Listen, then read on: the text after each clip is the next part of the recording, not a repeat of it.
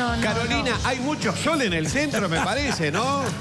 Muy hermoso. Firulais, ¿alguna declaración esta mañana fresca, pero con algún rayito de sol en el centro? Mi amor. Firulais. Ay, no. Mirá, Ay, no. Fui a acabar. ¿Todo bien? ¿La mañana bien? Muy bien por Firulais. Cartoneando la mañana, tranquila. Listo, vamos a hablar. Definitivamente el tipo tiene esta cuestión de manager.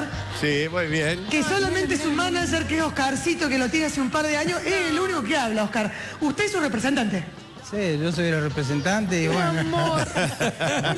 Oscarcito, quiero valorar más allá del cariño y de lo que estamos viendo, de esta postal, hincha de Belgrano, el perro, tenemos que decirlo. Y de Boca, por supuesto, por supuesto. Vamos a rescatar, y en esto, Lagarto, hablo de los que amamos a los animales, ¿no? Y lo que le pasó a Oscar, lo recogiste de la calle hace 2 años, casi en estado con un corte letal. Sí, lo encontré en la calle hace 2 años, estaba cortado, se ve que a alguno no le importa a los perros, pero lo chocó y lo abrió y bueno, lo llevé, lo hice curar y todo eso y bueno.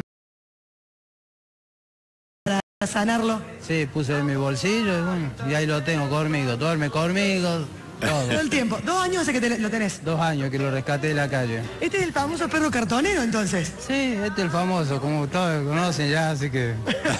Bueno, Carlito, felicitarte por esto que has hecho con este animalito.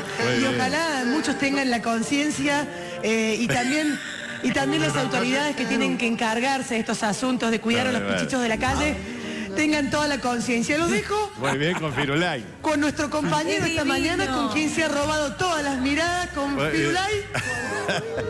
Todo bien, ¿no? Muy bien, Firulais.